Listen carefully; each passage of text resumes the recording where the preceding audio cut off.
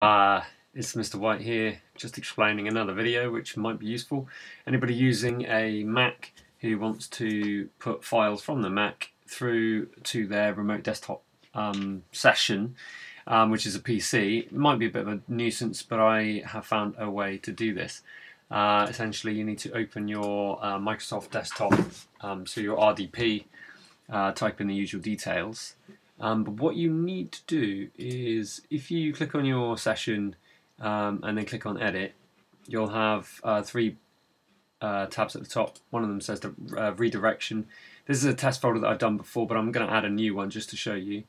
What I'm going to do is get rid of the first one by clicking on that and pressing delete, but I'm going to press add, and this time I'm going to give a new folder. This time in the limelight, and this one is going to be called Nick's Portal, which is down here in the corner. The path for which I'm just going to browse for, because you have to put is.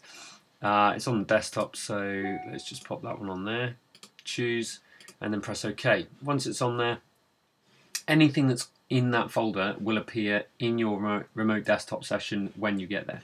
So I'm very briefly just going to pop something in there. Let's go for a picture. Oh no, that's not a picture, that's iTunes. Let's go for a quick pic of my cat, and we're going to drag that one and stick it in the portal. Just minimize the photos. So now we've got the photo in there. So let's go to our actual session. So get out of that one, click on the one that I want, which is that, start, and press connect. Got to go through your usual details. In this case, I can put in my password, and it should be ready in no time.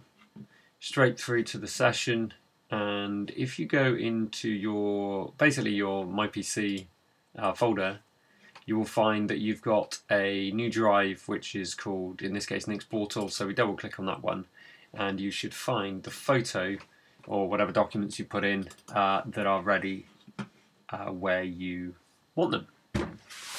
So I'm just going to open that one just to see that it is there. Let's try the Office. And give everything a bit of time to work itself out. There we go. We've got my cat, Jensen, the lovely boy. We'll close that one. And when you want to finish your desktop session, just go to the top, quit that one, and you can see that your folder is still there. For anybody's information, you can actually put files into the folder at the other end. So you can put files into the remote desktop folder, Nick's Portal, and it will appear back in this folder here, which is dead useful. Okay, hope that's been helpful. Subscribe if you want to. Cheers.